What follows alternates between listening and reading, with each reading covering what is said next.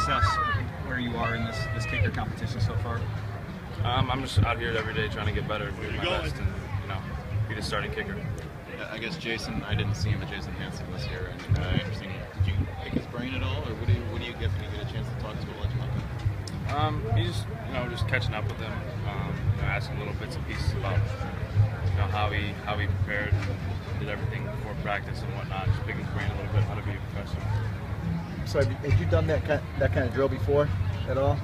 Kind of in high school a little bit, but nothing like that. Similar, but not quite like that. Did it kind of catch you by surprise that for your first one? For your first kick that you missed? Fun doing stuff like that? Yeah, it's fun. I mean,